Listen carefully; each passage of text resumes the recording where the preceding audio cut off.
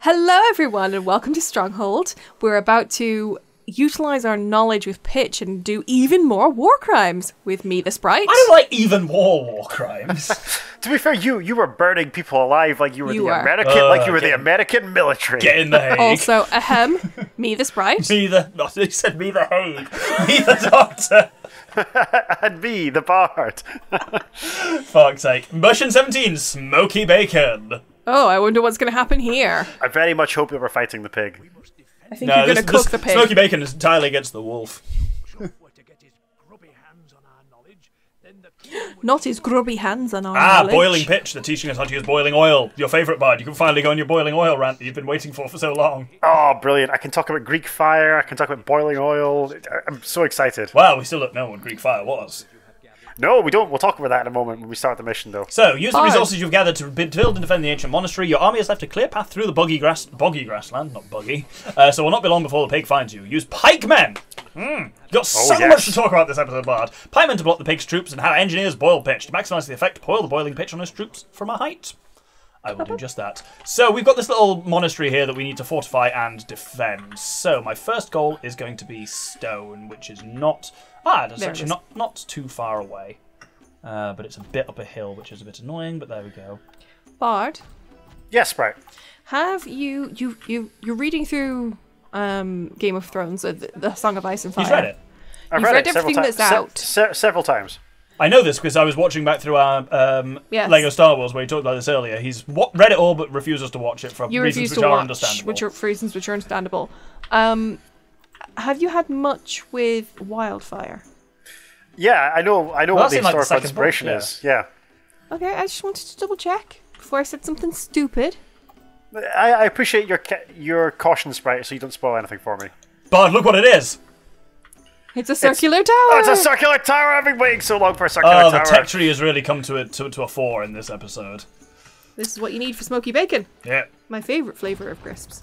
It took a remarkably long time for circular towers to come to the UK or to the United Kingdom. Yeah, much stronger, much better. Look at them; they're majestic. I love it. See, Sphere is big in shape. I'm also pretty certain we've discussed. I know for a fact we've discussed the spiral staircases before already, so I won't go into those. And the way they spiral and how that can fuck over the. It's all based on the fact that most soldiers were probably right-handed. Yeah, and if you were we talked about this already, but if you were a mercenary cadre, you would deliberately cultivate it a unit of left-handed swordsmen. As a fuck you, yeah. Exactly. Can I rant about boiling oil? Yeah, you absolutely can. Whilst I build an oil smelter. So apparently, this game's actually fairly historical, as we keep talking about, and I love the intersection between economy and logistics and actually fighting a war, but. Boiling oil is not a thing, apparently. I've watched a bunch of videos about this. Basically, oil is so valuable that you would never actually heat a commodity that was so expensive and then dump it on the enemy. You would just use water. I have a question. What about fat? Yeah, animal fat. I think, again, it was pretty valuable. And you would use it. There are better uses of rendered fat. Well, you'd use it for eating and stuff. And for sealing things and preserving things, which was very difficult. Yeah.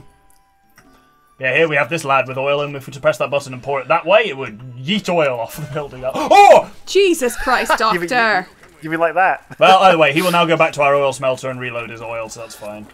It's a fun mechanic. Yep. Not how oil works, though. I don't know. I've seen a chip fire or two in my days. I love the ballista. And will you hurry up and build some pikemen so I can talk about those? Oh, well, we'll get there. I need a bit more metal at the moment. But yeah, we can make metal armor now. Can we make swords? Presumably not. The Doctor's frowning severely. Well, yeah, the game thinks we can make swords with that, but I think that's just because that is what that building produces, not because we are eligible to use that building to produce it. I'll talk about the notion of swordsmen in this when you get to them, but I'm really excited you'll get to have pikemen, because there may be... I'm fascinated by pike formations. You don't mean the fish? No, are you an idiot? I'm just checking. Pike formations could have been a fish thing. No. I mean the medieval polearm. My partner is sick to death of me talking about Macedonian pike formations. just in case it was in doubt viewership. I love pikes. Pikes are great. I'm more of a cod fan. You need to stop with the fish, but oh shit, that's an old one. In any case, we should maybe talk about what they actually are. So, like, a pike is effectively, viewership, a very, very long spear. In later medieval iterations of the weapon, they often had, like... Some bullshit at the end, yeah. Yeah, an axe head, which is maybe more like a halberd, and there's, like, various kind of subclasses of pike and halberd, which are technically different weapons, but to all intents and purposes, a pike is a really, really long spear with a polearm weapon on the end of it. And they're rad. So they're incredibly effective against cavalry because you can impale a horse and the man's sitting on the horse from a long distance away without being hurt. Mm-hmm. And that you can mass produce pikes much more easily than you can produce, as this game demonstrates, swordsmen, for example, like heavily armored men on foot. Like, you don't necessarily need as much training to use a pike as you do to wield a longbow. And you can heavily armor the guys who are wielding the pikes because you can keep both arms with a polearm and have like a heavily armored breastplate without really losing much mobility. They're awesome. I love pikes. Also, fun fact, when the sprite plays 7 Days to Die, her favourite weapon is a spear. Handy, because you can keep fuckers away from you, yeah. Yes.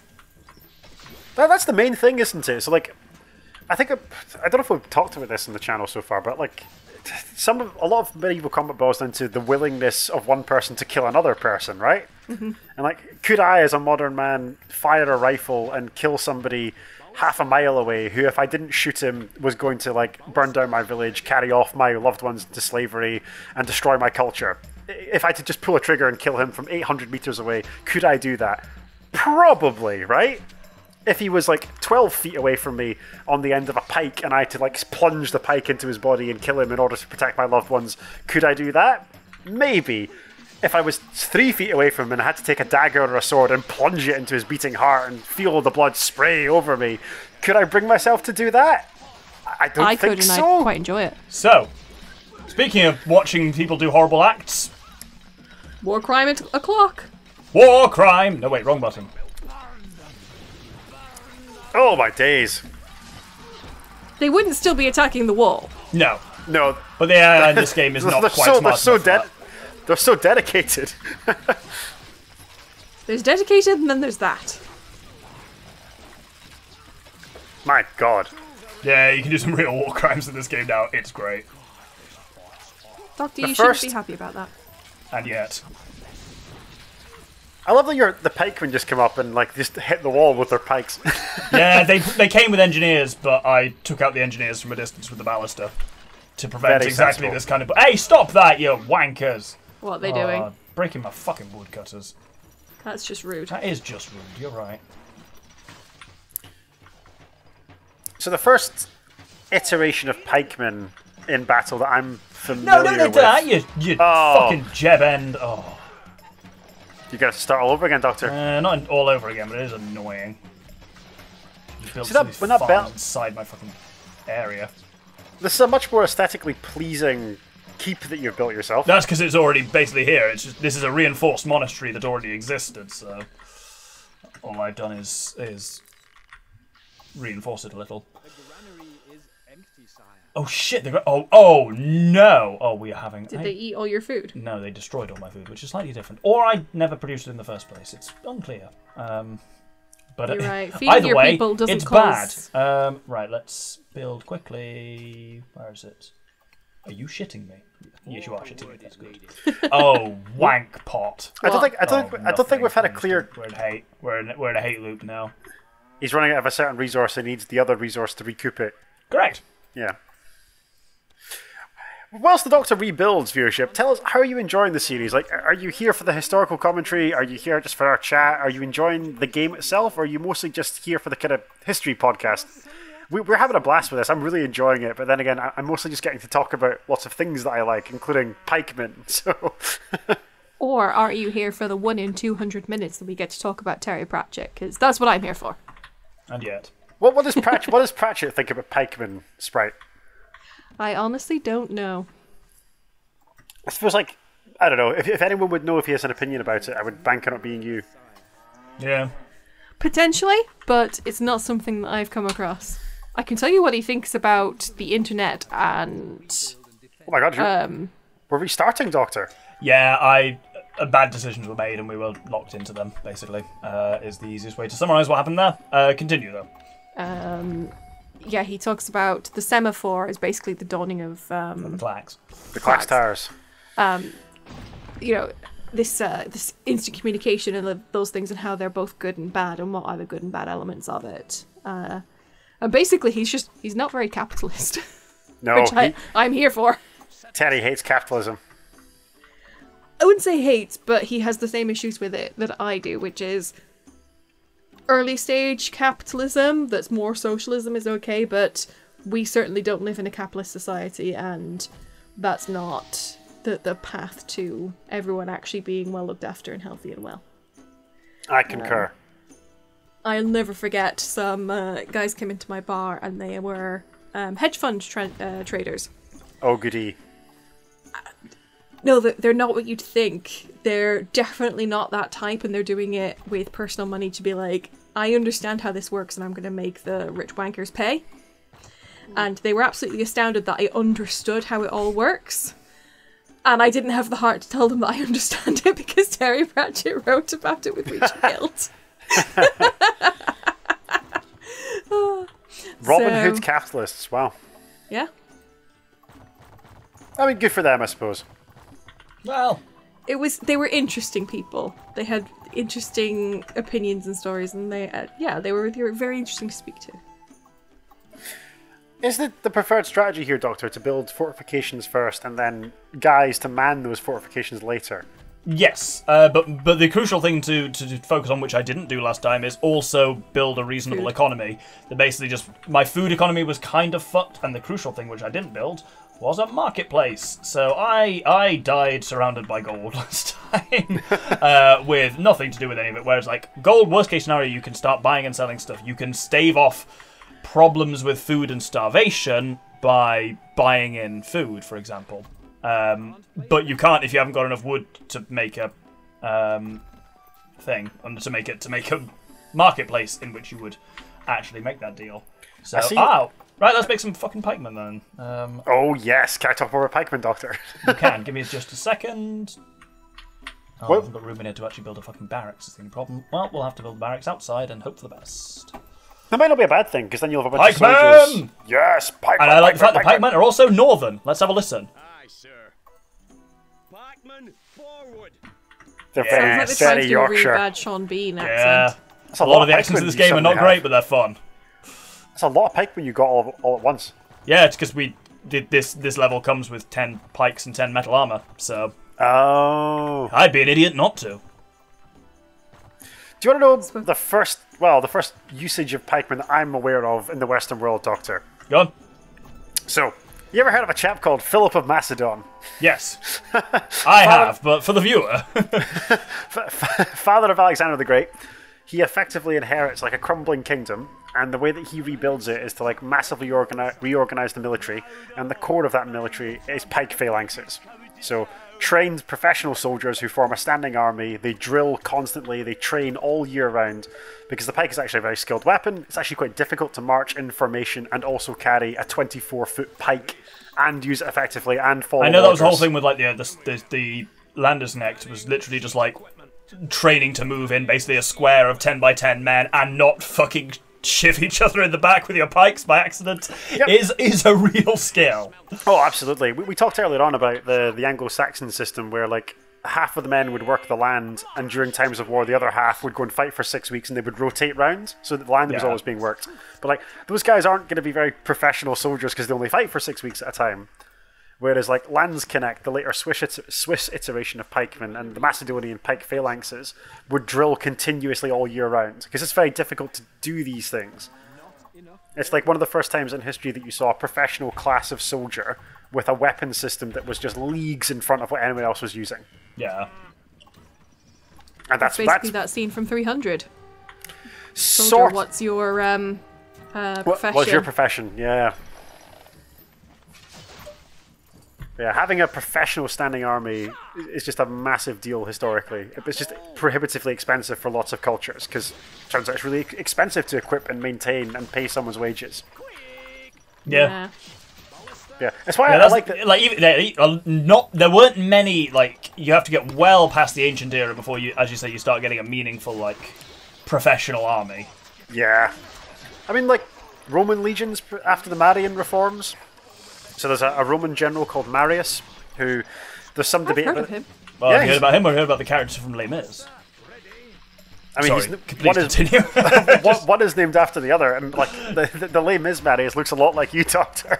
Yeah, that's true. Well, that's always the comparison to myself physically that I don't mind. Much like with you and the Irish fella, Cillian Murphy. Cillian Murphy. Yeah, the physical comparison which I will absolutely take is Eddie Redmayne for me. It's very flattering. Yeah, I'll certainly. Oh, fuck off! Oh, I poured that the wrong bloody way and it went into the building by accident. You set That's your the own. thing that can happen. You set your own tower on fire. There we go. Oh no, You bloody still hell. miss them. Christ on a bicycle. Right, let's do that.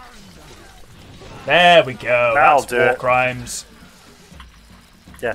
In any case, like Marius is the guy who gets the credit historically for professionalizing the Roman military. That like he paid legionnaires, he equipped them all the same way. He standardized like the tactics across all the legions. It's debatable whether he is actually responsible or whether he's just the guy who happened to write this stuff down. Yeah. My favorite fact about Marius, the historical figure, is that there was a German, or at least what passed for German, back in like the 1st century BC. There was a massive German invasion of Italy, and Marius's troops repelled them, and he killed apparently so many German tribesmen that they created a god of death in his likeness. and That's built when you know you're doing That well. is life goals. Yeah, right when the there. Germanic tribes build a god of death in your honor, you've You've made it. That's you it. have made it. Yeah. How fucking awesome is that? Like, I mean, horrible because a lot of people died, but like that's just cool. Anyway, No, he- you're right, Bard. That is actually really cool. So he historically, Marius, is the guy who gets the credit for like turning the Roman legions into the unstoppable fighting force that we typically think of when Yeah. you think of the Roman military. Again, by I having a think of a bunch professional of class of poets and soldier. philosophers. That made Okay. the legions invincible. Yeah, I mean, you can think of lots of things when you think of Roman culture or ancient Rome, but like the notion of Roman military invincibility is brought about in a large part by the Marian reforms. Marius gets credit for them, and they are basically creating a professional class of soldier that is always employed by the army, and therefore can drill all year round, is never not Yeah, I think the carrying constant arms. drilling is super important. Yeah, which is why the lands connect, the medieval version of the pikemen in Switzerland, why they were so effective. Yeah. Sometimes I wish we showed the viewers our faces just because when you said constant drilling can be good, I waggled my eyebrows and no one could see it. Why do you feel the need to be this way? Why are you the way that you are? It's It another amuses me. It's another point to note between the link between rugged mountain people and making very, very exceptional soldiers. See the Macedonians, see like the Swiss, see the Scots. Like if you live in a bit of the world where economic prospects are low, food is scarce, and you have to leave your homeland to seek your fortune, you typically make quite good, hardy, tough soldiers. Counterpoint: the Red Army. To be fair, that's not so much them being hardy soldiers as like, how many men do we need to lose to take this position? Five- Yes, it's a difference in military philosophy, I suppose. Yes. Yeah. And warfare is pretty grim. Not just in the killing people covered in blood. You're camped in these horrible situations. You need to sleep well in shit situations. You need to function well on that lack of sleep. And you need to function well on shit, dry, nasty food. Like, there's a lot involved with warfare that's really unpleasant. And not everyone's good at, like, sucking up and dealing with things. That's not to say anyone's better than anyone else. That is not a better than anyone else comment. It's just people are different. And it's worth noting that. 100%. It's often overlooked because like it's not really borne out in fantasy movies or like medieval war movies or anything like that. It's like if you've ever gone for a big hike, like as an adult, if you walk 10, 15 miles a day, you're knackered at the end of it. Imagine doing that, carrying like a heavy pike and then having to fight a bunch of people. That's really difficult to do. Yeah, there's a line in Lord of the Rings that always makes me think of that when Theoden's like, it's a 3-day ride to the battle and man and beast must arrive with the strength to fight. It's like, can you imagine, riding, what they functionally do is ride day and night for 3 days and then fight what is not an easy fight at the end. It's like, come to think of it, that is fucking insane. Can you repair that tower? When I get some stone in, which should be soon. But unfortunately we've got 2 oxen and we're loading them evenly, so they'll both arrive at the same time, which is slightly after the pigs lads get here. I'm hoping to basically potentially build up enough money to buy the stone to do so, which might be a little better of an approach. We've got a bit of pitch, but I'm just actually going to sell that pitch for cash. That's a better use of the way this works.